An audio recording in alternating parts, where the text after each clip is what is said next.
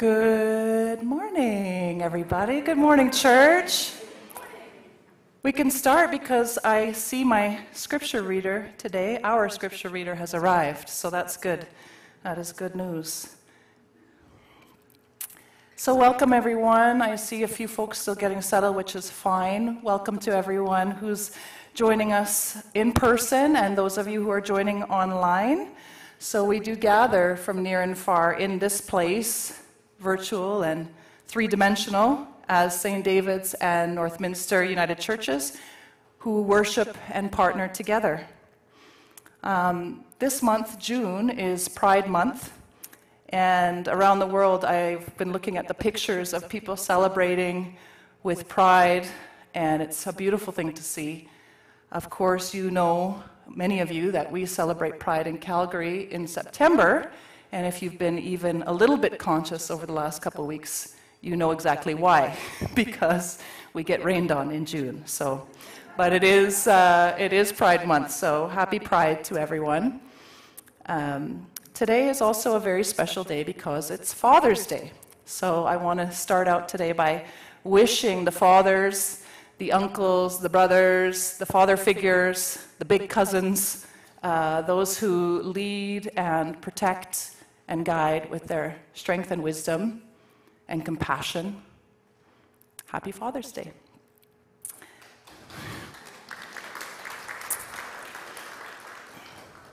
And so, of course, not all of us have had that experience with the men in our lives, but we are happy to honor those men who fill in the gaps where perhaps we lacked, and who show us in their kindness that there are many ways to be masculine and many ways to love. So, thank you, fathers.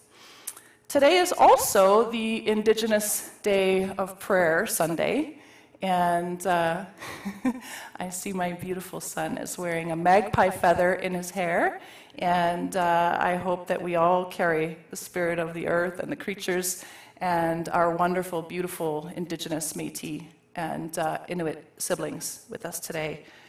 I want to just mention that as you follow along in the program, some of the things that I had planned for today, we cannot do. A couple of the videos may have been subject to copyright, and so they've been removed from the service. So I ask you to fear not.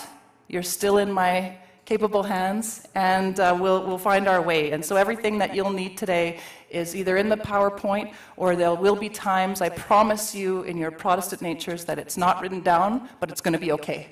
So just stick with me, we'll be all right. And of course, the children and youth will be invited after our video of a story and a song to send them off to go off to Kids Zone. So, welcome. Let us begin this morning by lighting our candles. You'll see that I have the wonderful Ruth. I feel like since I started at St. David's, we've been a good team of lighting the candles. And even now with a sling, she won't let me down. So today we're going to begin our worship in a good way by acknowledging the land. And this land where we live, where the Bow River meets the Elbow, has been stewarded since time immemorial by the Indigenous people of this region. Today we gather on the traditional territories of the Blackfoot Confederacy, including the Siksika, the Piikani, and the Kainai nations, the Stoney Nakoda, including the Chiniki, Bears Paw, and Wesley nations, and the Tsuut'ina Nation. Southern Alberta is also home to the Métis region of Alberta, Métis Nation of Alberta, Region 3. And so by lighting our candle, our Treaty 7 Métis Region 3 candle, we acknowledge that we strive to be in right relationship with the land, with creation, and with all peoples who make this place home. This is a deep kind of reconciliation, and it requires our empathy, our humility, and our repentance. May it be so. And then we move to light our Pride candle, saying this prayer. God of infinite manifestations, free us from shame that confines and judgment that destroys. Bring healing to the wounds of our being, and being told that we are too big or too much, too feminine or too butch, too young or too old or too queer. Ground us in the truth that sets us free. We are the work of a divine hand. The holy lives within our flesh. Wherever we struggle to believe, meet us there. Move our bodies with joy and purpose. And finally, a centering prayer as we call Christ into our worship today. Holy One, breath of the Big Bang, idea of creation, you who make spring rains and summer rains come forth. You who make life out of nothing, breathe yourself into me, into all of us. Create us. You are the flame, we are your light. You are the nerve, we are your muscle. You are the word, we are the story. You are the song, we are the singing. Let us be one with you and one with all creation, one spirit, one flesh, many forms. In your spirit, I become we.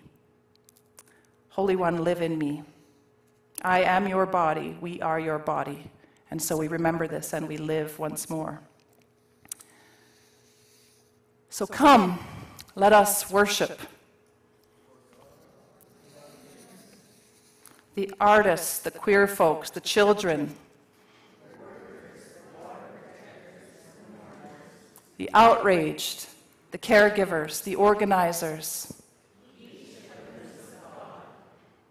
Amidst a world groaning with destruction, not at a distance, but dwelling right here with us.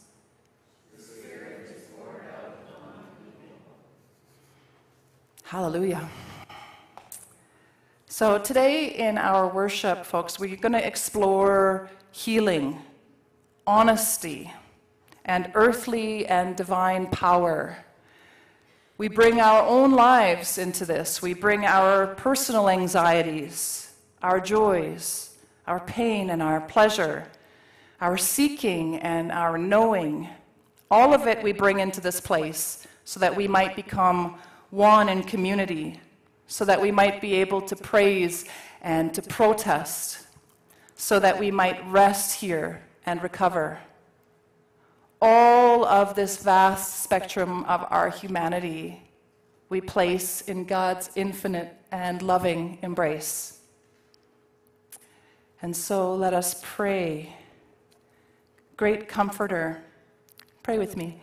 We gather to share in God's dream of abundant life for all. We gather to give and receive gifts of deep emotion, deep wisdom, and deep love.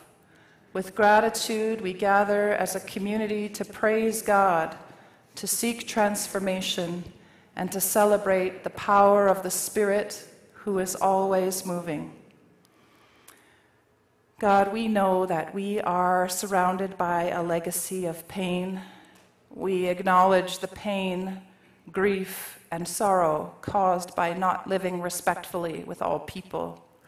And we are sorry for the ways that we have dishonored the depths of this pain. Open us, Creator, to the power of interconnectedness. Help us to receive the painful stories as well as the inspiring stories. Grant us the courage to own any feelings of vulnerability, shame, fear, and guilt that may come from our interactions with each other. And with your healing grace, lead us through our aching toward your dream of wholeness. Transform our community, O God, and us, so that we may see ourselves and those who we deem other through your eyes. Inspire our vision and our action to imagine and participate in breaking open a reality where no sibling, be they two-legged, four-legged, the creeping or the flying ones, none of them are recognized as anything other than your beloved. Place in our hearts today no smaller vision of reconciliation than this. Amen. And so we will go straight on to our prayer of confession. And I ask that you pray this with me as well. We come seeking God in mighty earthquakes. We come listening for God in resounding thunder. We come expecting God in sweeping victories. Yet God is found in a baby's touch. Yet God speaks in silence. Yet God is found in the least of these. Save us, O God, from our aimless wandering. Save us, O God, from our idols. Save us, O God, from our chaos. God, in your mercy, hear our prayer. Amen. Hear the good news of God's love for us, not in the earthquake, not in the storms, not in the mighty deeds, but in the silence, in the gentle touch, in the quiet rain, the surrender. And know that God says again and again to each and every one of you who hear my voice, you are my beloved. I love you. And so now we're going to listen to a story. The name of the story is we're going to sing a song. Oh, no, we're not singing a song. We're going to listen to the story first. Then we're going to sing a song.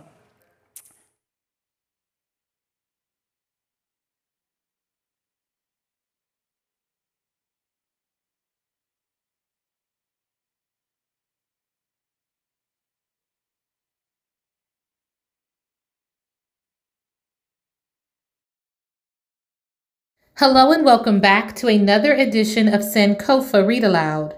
Today's story is titled Anti-Racist Baby, written by Ibram X. Kendi, illustrated by Ashley Lukashevsky.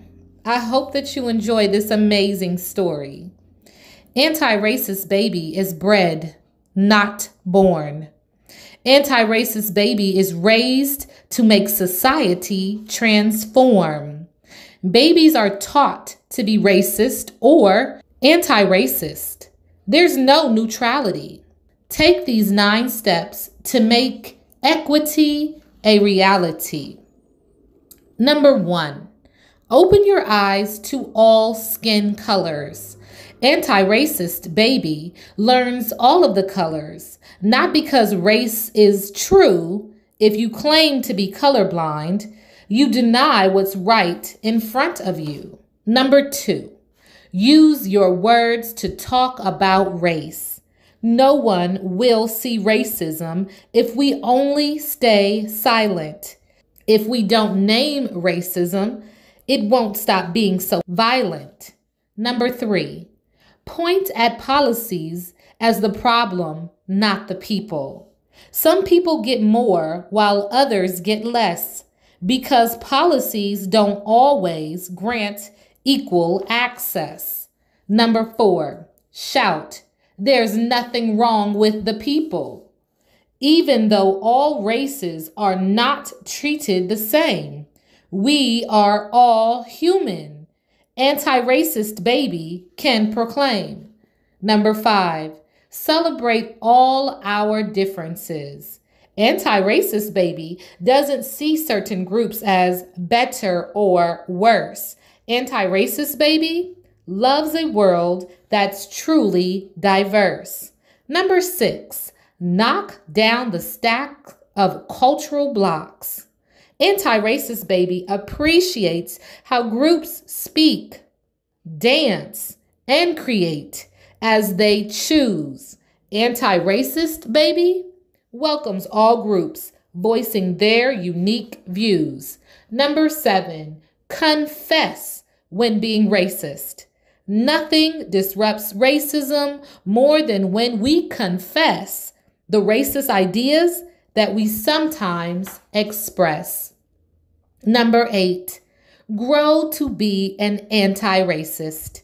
Anti-racist baby is always learning, changing, and growing. Anti-racist baby stays curious about all people and isn't all knowing. Number 9, believe we shall overcome racism. Anti-racist baby is filled with the power to transcend, my friend, and doesn't judge a book by its cover, but reads until the end.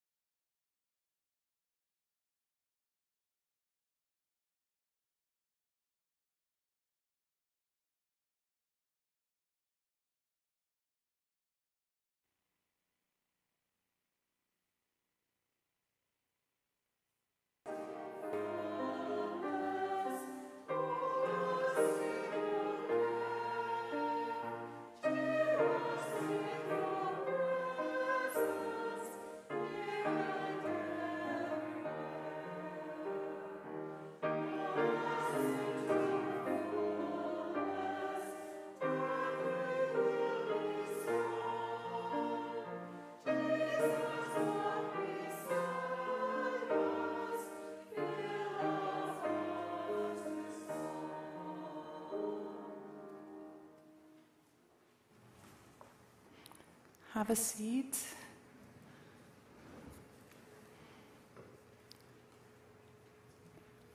So I'm not sure who's going with the kids today. Is there someone that's going with them? No? Okay. Well, stay with us. Stay with us. Hang out. Yeah? Oh. And phone's ringing.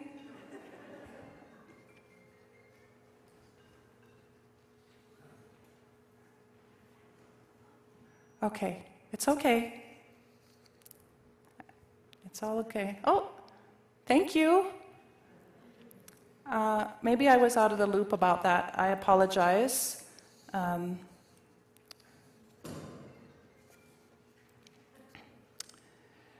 Well, let us hear from God this morning. We're going to hear Psalm 42 and 43 sung by these wonderful women here behind me, and I'm looking forward to that. So let's hear that.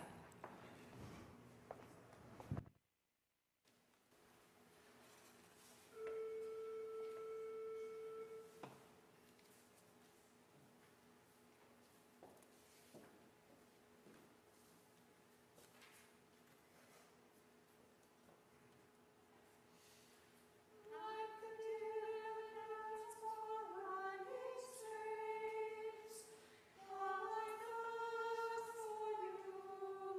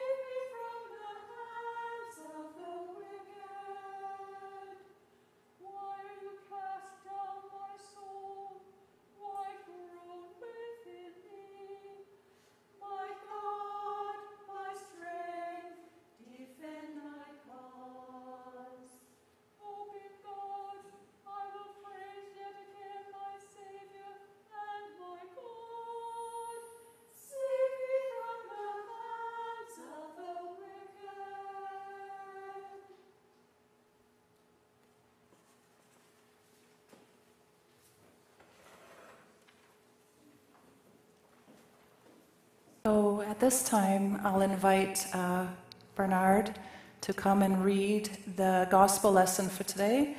And Bernard's going to read from the indigenous translation of the New Testament. I'll move my things. There you go.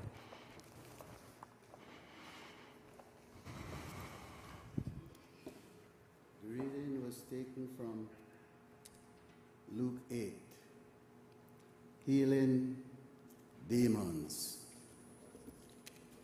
When they finished crossing, they came to the territory of the people of honored, in the end, Gadarenes, across the lake of Circle of Nations, Sea of Galilee. As soon as he stepped from the canoe, a man from the village was there. The man had been tormented with evil spirits for a long time. His clothes had worn off him, and he was homeless. So he lived in the local burial grounds. When the man saw Creator set free Jesus, he fell to the ground in front of him. The evil spirit cried out through the man, "Creator, set free Jesus, Son of the One above all. What do you want with me? I beg you not to torment me." He said this because Creator set free Jesus had ordered the evil spirit to leave the man. In the past, this evil spirit had often taken hold of the man, so the villagers had kept the man bound with chains and under close watch. But the man had broken the chains, and the evil spirit had forced him out into the desert. Creator set free, Jesus asked, "What is your name?" "Many soldiers," he answered, because thousands of spirits had entered into him.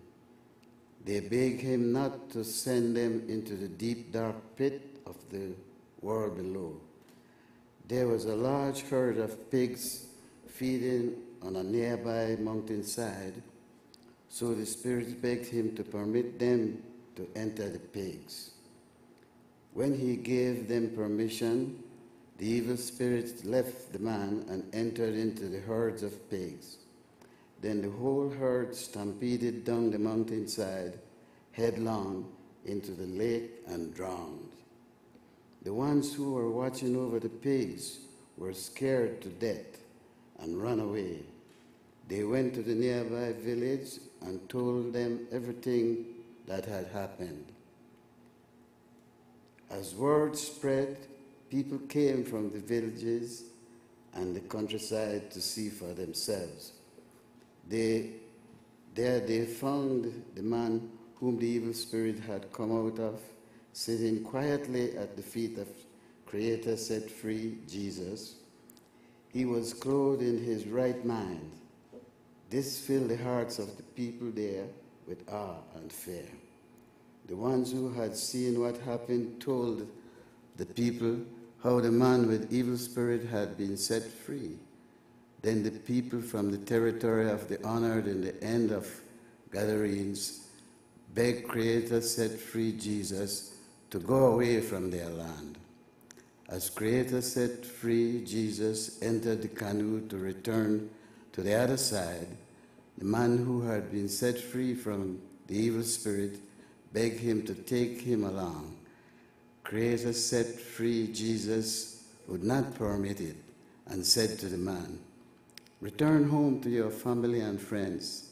He told the man, "Tell them all the powerful things that Great Spirit has done for you."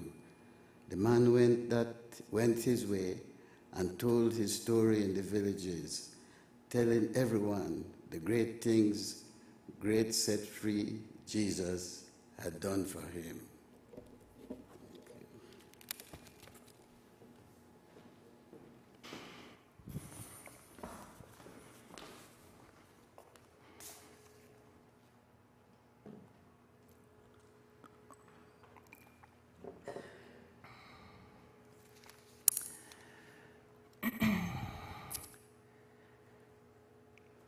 Search me, O God, and know my heart. Try me and see if there is any destructive way in me, and when you discover what is there that does not bring life, that does not reflect your image in me, remove it, O God, and cast it away to the sea of forgetfulness. Lead me in the way everlasting. May the meditations of all of our hearts and the words of my mouth be pleasing in your sight, Creator. For you, Holy One, divine life, are my rock and my Redeemer. Holy Spirit, come. Holy Spirit, do thy will.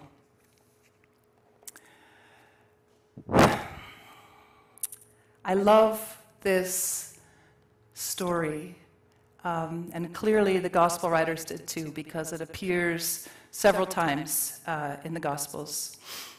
This is an important story, I think, for these times, and let's explore why. It's important to note that at the beginning of the story, Jesus leaves his land and goes into Gentile territory. In this beginning of the story, we already get a sense of where Jesus is going and what Jesus does. Jesus crosses boundaries. Jesus goes where he is needed, and Jesus heals. It's important, too, that we note at the beginning of this story two important descriptors. One is that this is a place where pigs live. And two, this man who is tormented, this man who is chained and cutting himself daily and driven out of his mind, is so marginalized, so on the outskirts, that he is living in a cemetery. So I don't think we all have to be Old Testament scholars, Hebrew Bible scholars, to know that a rabbi, a teacher, like Jesus was, has no business being in a cemetery or adjacent to a pig farm. So this is right away indicators that Jesus was doing other than what other rabbis and teachers would have done. Just being there would make Jesus, as a Jewish person, ritually unclean. And it's important that we note that, because Jesus goes willingly into this place. Nobody makes him go. And when he gets there, he finds this man who is plagued by demons. He is self-harming. He is distraught. He is shackled. Shackled by chains, shackled by society. It says in the text that the people were trying to keep him from harming himself, and so they chained him. And while that may, in one sense, make sense, imagine what it is to be in chains and told that it's for your own good. I don't think it makes the chains any lighter. I think of the psalm here. In the psalm it says, "My tears have been my food day and night, while people say to me continually," people mock me and say, "Where is your God?" I don't know if you have ever felt that type of desperation, where tears are your only food day and night, and people mock you for your belief. But I think about this man, and I think about how he relates to who we are and where we are today. And I love that at this point, Jesus, we're told, just simply says to him, "What is your name?" Here the man is begging, "Don't torment me." He already sees Jesus as a man who is in power, above him, perhaps in station in life, and thinks that somebody like that would only be there to make his life worse. And he begs Jesus, "Do not torment me." And Jesus simply says, "What is your name?" And the man says, in the original text, "Legion." In the indigenous text, "many soldiers." And I think it's important to stop here because it is telling of the time. In first century Jerusalem, in first century Near East, the legion of many soldiers would have been the Roman soldiers, and a legion was 10,000 is the number. So it is a statement of politics that the demon is named Legion. Now, I think back to my first year at seminary, and I took a homiletics course, preaching course, and my preaching professor is a good Methodist from Duke University, and he said, "Never, ever, ever try to explain, disprove, or rationalize a miracle in your sermon. If you do that, which many people do, I will disown you as my student." So I won't be doing that today, because I think it's enough for us to believe that Jesus' ministry is a healing one, and I think that we can hear the call in this text to make sure that our ministry is also a healing ministry. And so, what is being healed here? In the first century, as I said, the word legion referred to a fleet of Roman soldiers. And whether the man's condition is supernatural or psychological, it's actually irrelevant, because the reality is that at this time that the story is being told, everybody in the story fully believed that Roman oppression and spiritual oppression were inextricably linked.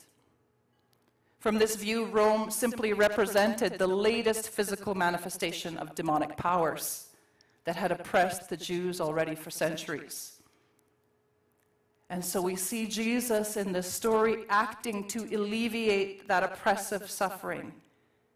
He's there to heal, he's there to be with, to show up.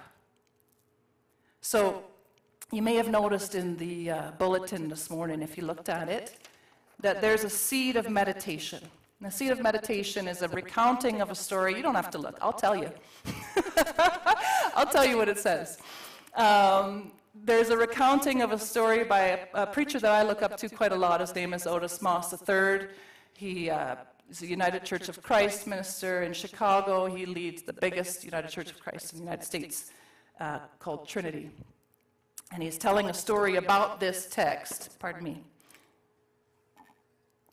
telling a story about this text, and he talks about a grandmother, Chicago, tough grandma, who says to her grandson who's addicted to drugs, "Son, until you name the demon, you ain't never gonna be free." And I think that's really wise, sage, grandmotherly advice. Although for today, I could probably make her a grandfather. So let's make her a grandfather. But nonetheless, the advice stays the same. It's important that we name the demon. And so we have to name the demon today. Who is it in today's 21st century world? What is it? Who is it that inflicts spiritual and physical oppression? Is it a person? Is it a system? Well, I think lots of people would have spirited conversations about what they think in their point of view, but since I'm the one preaching today, I'm going to tell you what I think the demon's name is. I think that the demon has, for a long time, been one of white supremacy, patriarchy, a belief that there is one way to be ideal and close to God, and that all those who do not fit into that must either be broken down and assimilated or driven out of their natural-born mind trying to do so. And I think for a long time, the church has aligned itself with this kind of demonic activity. And that's why today when we prayed our prayer of confession, we repent. We seek to reconcile with the truth of God's healing ministry.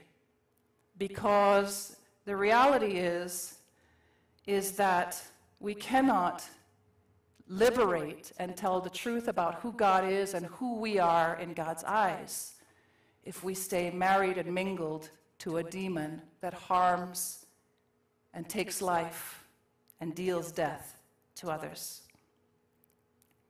So I think it's interesting to note that in the story, even the demon who has complete control of this man's mind and body at this point recognizes the presence of liberation and healing.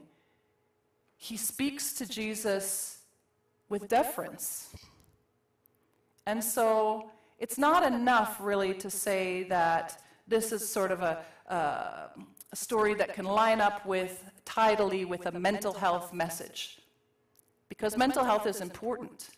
I can tell you that I myself deal with difficult mental health days. I can tell you I myself have felt driven out of my mind because I grew up knowing that the body that I was in was not the ideal body. Too brown, too tall. Brain doesn't work the way everybody else's brain works. And I have twisted myself into many shapes to try to be appeasing, acceptable, lovable, okay. And it has only served to strip away the goodness that God put into me. It has only served to estrange me from myself. So yes, mental health is important. We could, if we wanted to, dispense with the miracle altogether and just say, well, Jesus is healing, let us be healing, and that would be a timely message, but there is a miracle here. There is a miracle here, and there's a reason that I'm up here denouncing patriarchy on Father's Day. I'm sorry, I do recognize the irony there, but it's important because none of us, men, women, black, white, indigenous, neurotypical, neurodiverse, able-bodied, differently abled, disabled, none of us are served in a world where there is us and there is them, and we let the demons roam around silently. None of us are served where each person can't bring the fullness of who they are to the body. That hurts us all. And so while some feel scared to let go of power, we know that earthly power, power over, is nothing compared to the power with that God offers us when we are in our right mind, in our right self. I think this is shown to us by the Father, our Holy Parent. It's demonstrated by the Son. The Holy Spirit advocates for us to cross boundaries and topple systems, demonic systems. Because in the presence of God, evil is driven out. In the presence of light and truth, darkness recedes. And so I call out, as the psalmist called out, "Oh God, send out your light and your truth. Let them lead me. Let them be our guide. Let them bring me to your holy hill and to your dwelling." Church, what I truly pray for all of us, is that we will take care of each other, that we will really show up and see each other, that we will be willing to be uncomfortable with the message that perhaps holds us accountable for systems that harm others and that invites us into the dismantling of said systems so that people, all people, can thrive. This is the work of God. I truly believe that. And so, let us take care of each other. Let's set our hearts upon a world where all my friends, all of us, can really rest, can just be. Let us move through this day persistent in the labors of freedom, because this is good work and good trouble to get into. May it be so. Amen.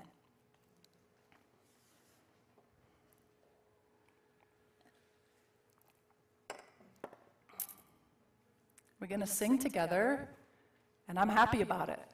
So let's sing with our whole heart, O God of every nation. That's from Voices United 677. Rise as you are able.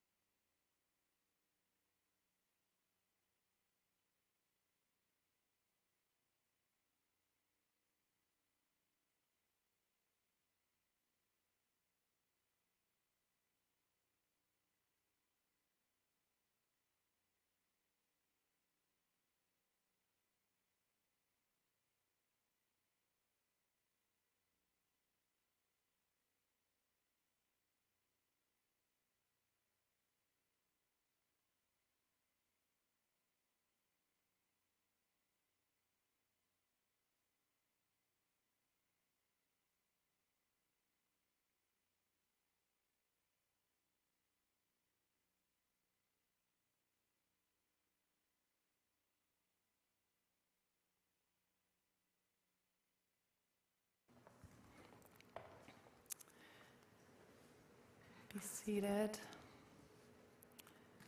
So the passing of the peace is, it's an ancient and transformative spiritual practice, and it's survived for millennia, actually, through plague, through conflict.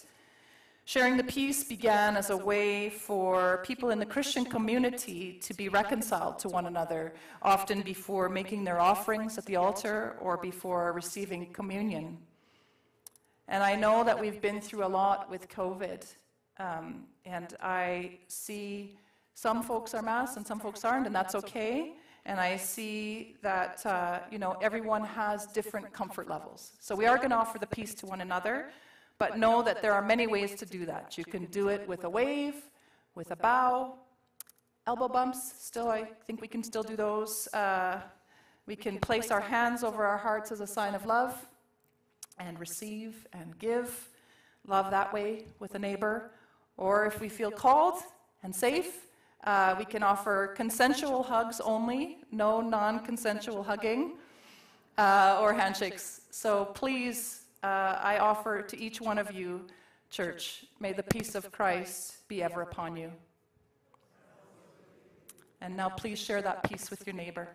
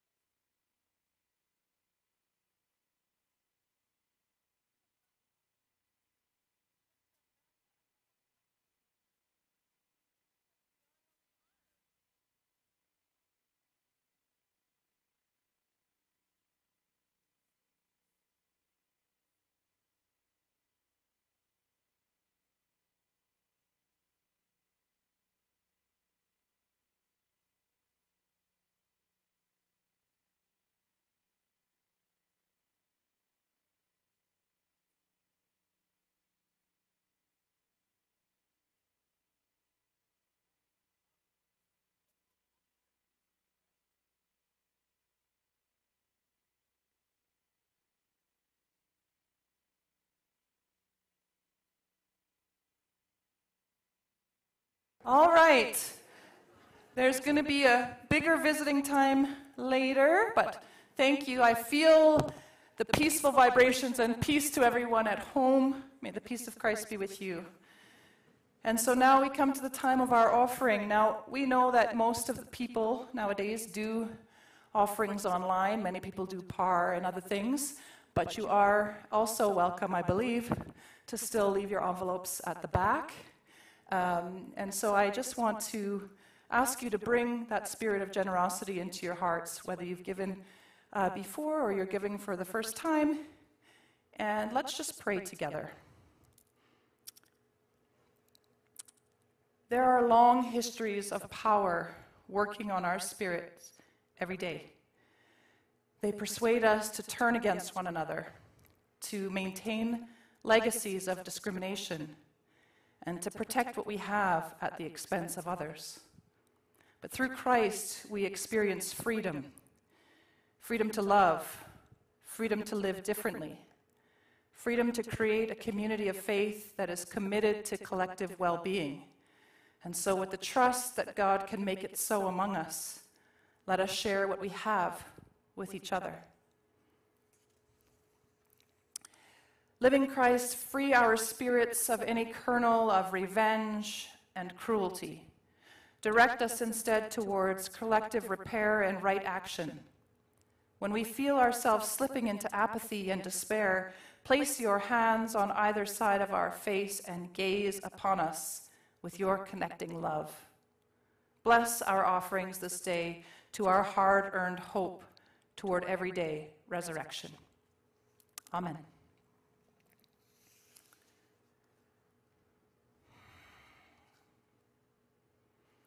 I offer now prayers for the people, prayers for the community. And I speak a traditional Native American prayer. O Great Spirit, whose voice we hear in the winds, and whose breath gives life to all the world, hear us now. We come before you as your children. We are small and weak. We need your strength and wisdom. Let us walk in beauty and make our eyes ever behold the red and purple sunset. May our hands respect the things you have made. May our ears be sharp to hear your voice. Make us wise that we may know the things you have taught your people, the lessons you have hidden in every leaf and rock. We seek strength, not to be superior to our siblings, but to live in harmony with ourselves and all your creation. Help us to be ever ready to come to you, so that when life fades as a fading sunset, our spirits may come to you without any shame. God, we know that you know our hearts better than we even know ourselves, and so we lift up to you now the prayers that are on our hearts, the names of those who we hold dear, who are struggling, who need comfort, who need resilience, who need your blessing. And we also offer the prayers that are so deep within us that they have not yet come to form words. Grant for us the way that is true. Mark our path with your light so that we may not feel lost. Show us the direction in which we are to follow you.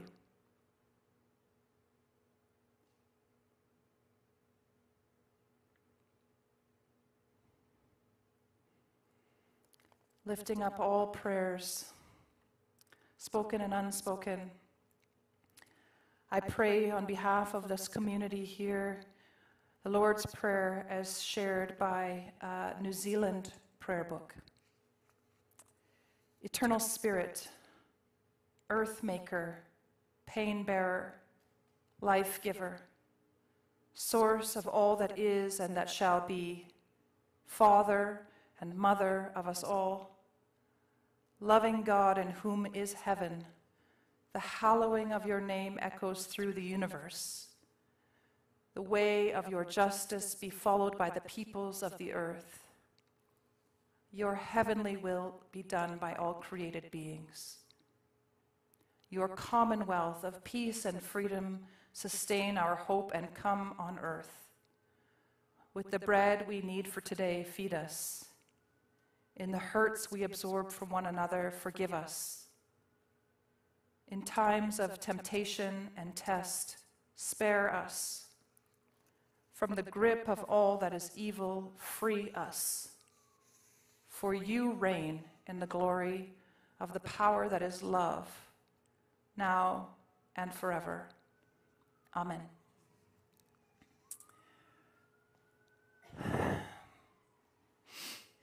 It's time for announcements. So the first announcement is that there is still a donation drive that's happening for the Aboriginal Friendship Centre. That's continuing, and so gently used jeans, hoodies, jackets, tents, and shoes are much appreciated for those who are living rough. This Wednesday at Northminster, just drop in between 1:30 and 3 p.m. if you want to help yourself to some free bread that has been baked by local businesses. And participating in that helps to reduce food waste, and it means that it won't be thrown out. So that's a good thing. Daily bread. And I also invite you to mark your calendars now for a sunset swim that's going to happen on the evening of July 18th. So come out and swim, or you can just sit in your lawn chair and visit with the other people that will be there.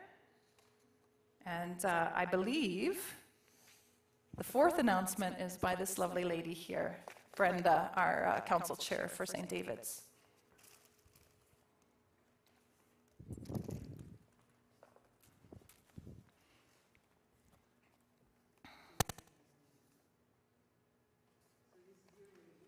On yet?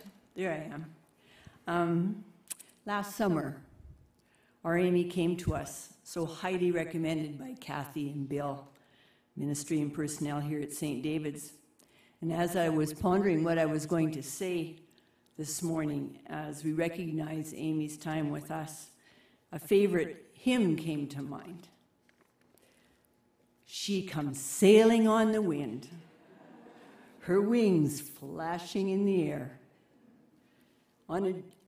Okay, so here's where I choke up.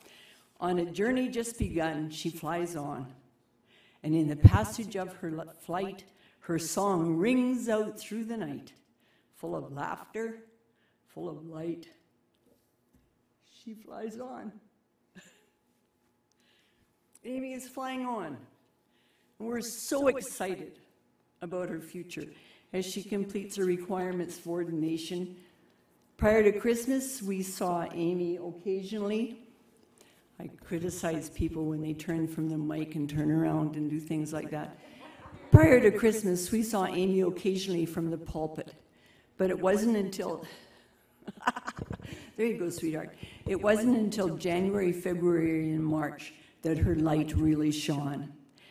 Her spirit filled the place during her series in February and March as she led us through the season of Lent and up to our new partnership with Reverend Nancy Norris and Northminster United.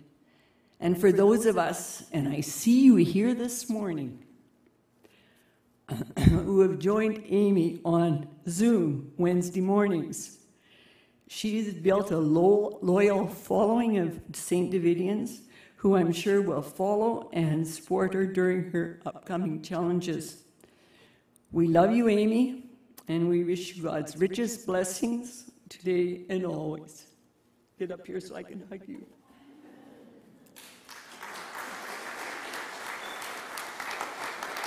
Can I hug you and then take the phone? Hug first.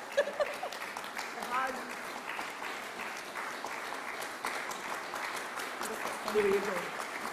So our Amy drew attention to us this morning for what it says on her T-shirt. In case you wondered, she's a product of grace.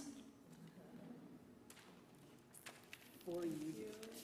Thank you so much, Brenda. Thank you, everyone.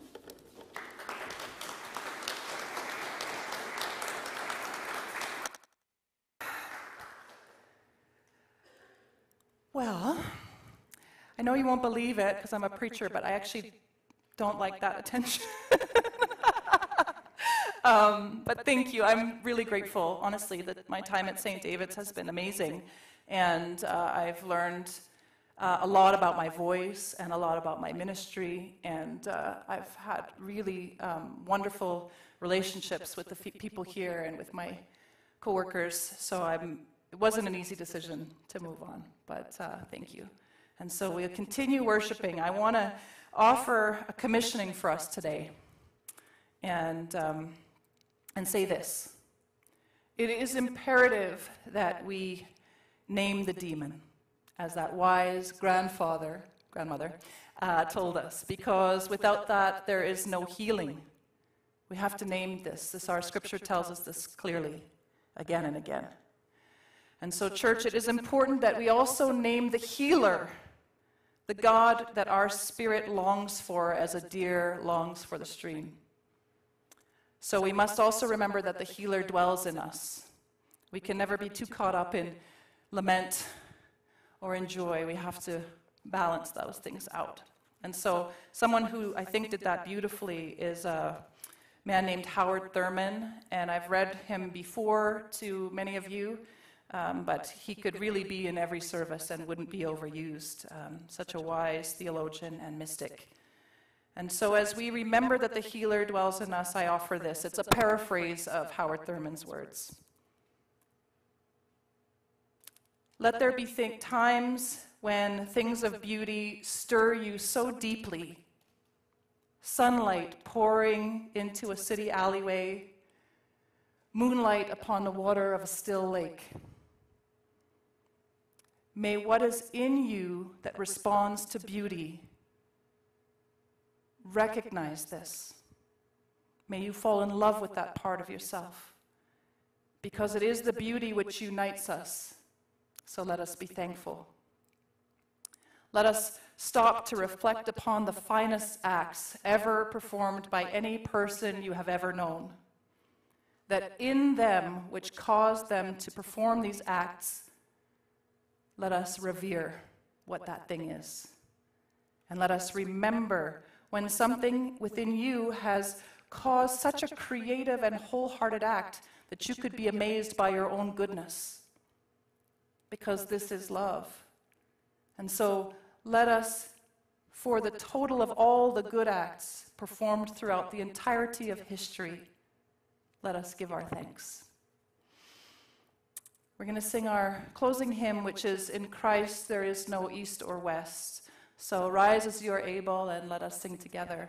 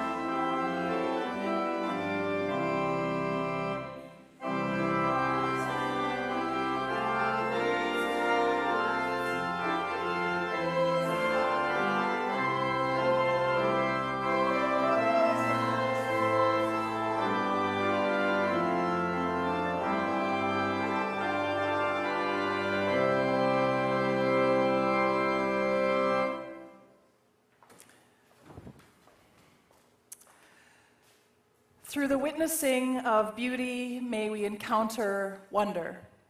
Through the tenderness of kind relationships, may we experience care. In our anger over injustice, may we connect with our courageous action. In all the ordinary aches and joys of being alive, the presence of God is with you. So go in peace. In the name of the Father, the Son, and the Holy Spirit, one God, Mother of us all. Amen. And there's a sending out song, yeah? Hit it.